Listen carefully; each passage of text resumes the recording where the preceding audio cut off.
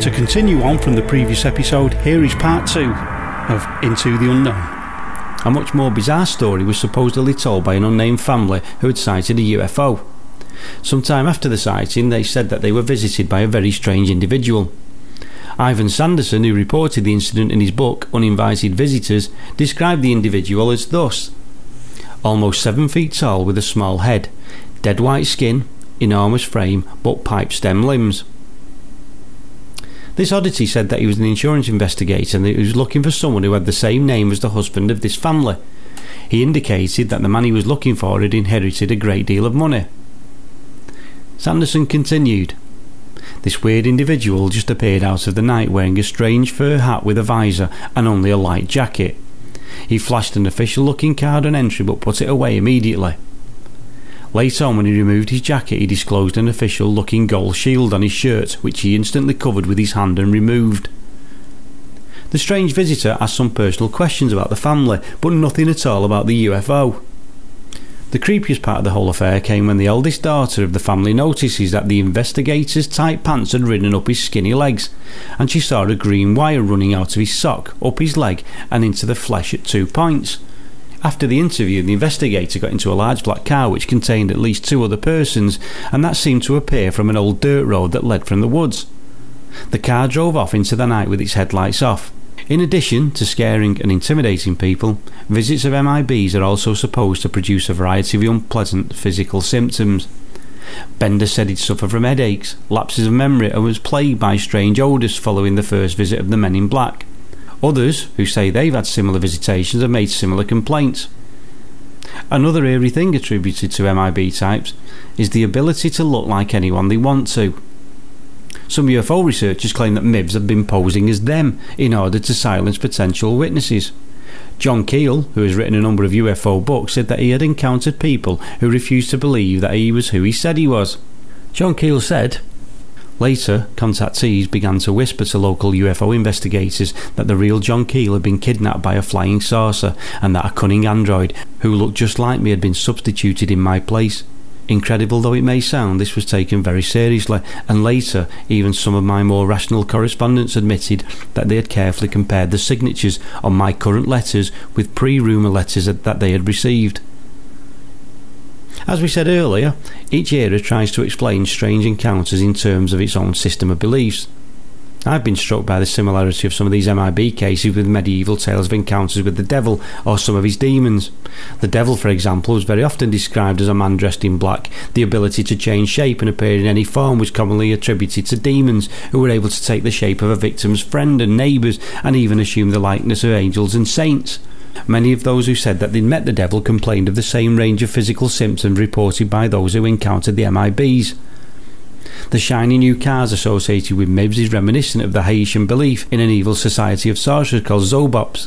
Haitians say that if you see a big new car going along the road without a driver, it's under the control of the Zobops, and you are better not to try to interfere with it. Now, I'm not trying to imply that the men in black are agents of the devil, or vice versa, any more than I would try to say that the little green men from Mars were really the fairy folk of past generations.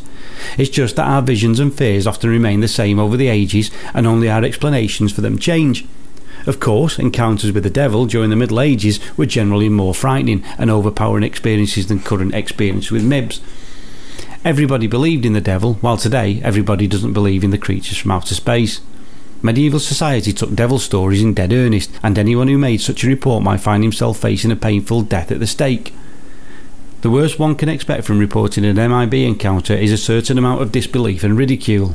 In general, MIB tales are considered too bizarre even to be reported in local newspapers. They're published only in magazines and books put out for and by UFO enthusiasts. Usually, such publications are privately printed and are read only by a few hundred. A few books, however, have been issued by major publishers and have reached a far wider audience.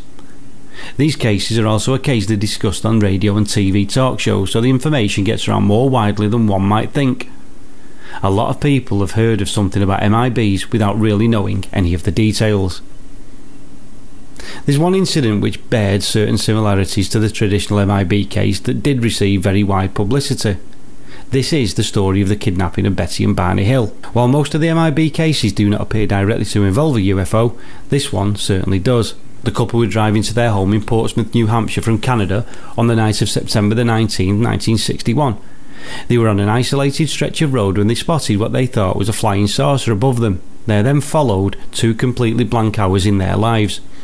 They could remember nothing from the time they saw the UFO until a time 2 hours later when they found themselves in the car several miles down the road from where they'd first seen the UFO. For months after this experience, both of the Hills suffered from severe psychological distress. Finally, they consulted a psychiatrist who hypnotised them, and under hypnosis the Hills revealed a strange story of being kidnapped and taken aboard a flying saucer. The Hills didn't rush out and try to get publicity about their experience or write a book about it. In fact, they were remarkably quiet, but the incident did ultimately come to the attention of author John Fuller, who had already written an extremely popular UFO book. With the cooperation of the Hills and of their psychiatrist, Fuller produced another bestseller, The Interrupted Journey, which was first serialised in the now defunct Look magazine. Though the book is carefully hedged with qualifications that the experience described might be a hallucination or a dream rather than a totally real and true experience, the distinct impression left by The Interrupted Journey on thousands of readers was that the experience was a totally real and true one. The people, or entities, that were supposed to be controlling the spaceship that kidnapped the Hills can be squeezed into the Men in Black law. Barney Hill described one of his captors as looking like a red-headed Irishman, hardly an MIB type, but another wore a shiny black coat with a black scarf thrown around his neck. Under hypnosis, Hill drew a picture of the leader of his abductors. It's a strange insect-like face with a wide, thin mouth and huge slanting eyes that seem to go halfway around the creature's head. The eyes were the most frightening part of the saucer inhabitant's strange physiology. Once, during a hypnotic session with a psychiatrist, Barney cried out in terror, "Oh, those eyes! They're in my brain!" Glowing eyes, you will recall, are considered one of the key characteristics of the typical Men in Black. Unlike many of the books written by or about people who say they had encountered the inhabitants of UFOs, The Interrupted Journey carries real conviction.